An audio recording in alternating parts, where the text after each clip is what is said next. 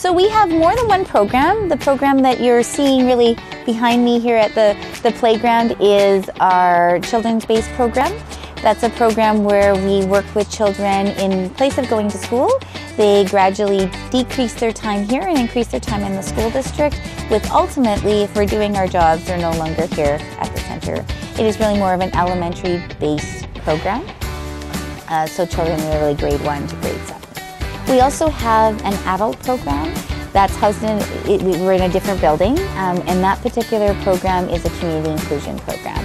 So really working on the adults being able to do what they want to do out in the community, whether that be a job, recreational activities, social activities, trying new activities. Those are the kinds of things we work on in that program.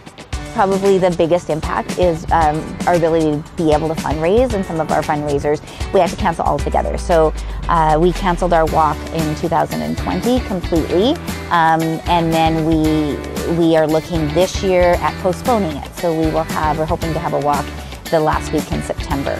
I think that through COVID, it has been challenging for people to think of ways to do things differently. And nonprofits are trying to think of different ways to do things. We can't do things in person, and really it's the people that we're helping, the person that you want to see. And so that's very difficult, I think, during COVID. I think that we should recognize that lots of families have moved to Kamloops because of the Chris Rose Therapy Center for Autism. So we really are known in the world of autism. Kamloops is known for that.